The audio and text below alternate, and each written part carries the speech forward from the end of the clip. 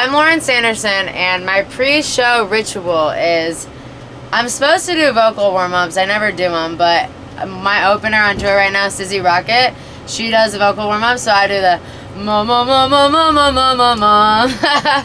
Go through all those.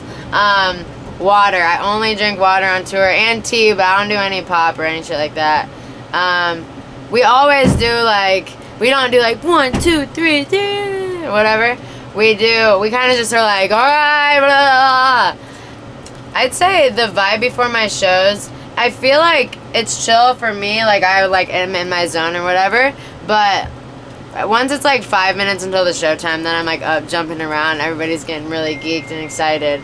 But yeah, I think everybody's like on the edge of their seat, like ready to go. Excited.